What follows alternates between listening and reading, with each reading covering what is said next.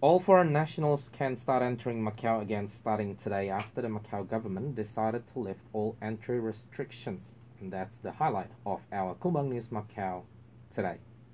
All arrivals from foreign countries are still required to present a negative nucleic acid test or NAT or a rapid antigen test result taken 48 hours prior to departure. Meanwhile, ferries between Macau and Hong Kong International Airport have recently resumed, while Turbojet and Cotai Waterjet have today restarted their ferry services between the two SARs. Furthermore, the Macau-Zhuhai cross-border NAT measure also ended today. People in Macau have to pay their 2023 annual vehicle license taxes by 31st of March, the city's Transport Bureau announced recently. Filmed in Macau in the last quarter of 2022, a gastronomy, culture and tourism reality TV series titled Express Lane to Macau Tourism, enriched storytelling on food, culture and attractions, is set to promote the SAR in mainland China this year. The production is a collaborative project between the Macau government and China Media Group.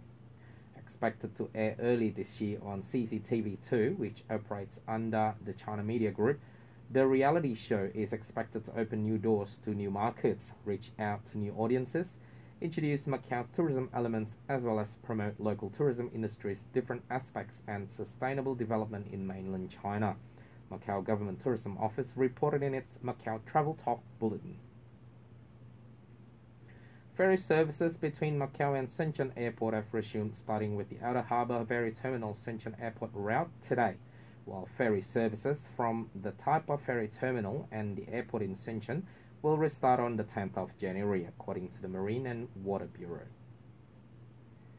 The Macau government has restricted the transport of anti-pandemic medicines and supplies outside Macau to a quantity of not more than 5 boxes or bottles of analgesics and antipyretics medicines, 5 boxes or bottles of cold and flu medicines, 5 boxes or bottles of antitussives and expectorants, as well as 5 boxes of COVID-19 rapid antigen test kit, the Pharmaceutical Administration Bureau has announced. The restrictions began today with those who can provide a valid prescription from health authorities for the items mentioned above not affected by this new rule.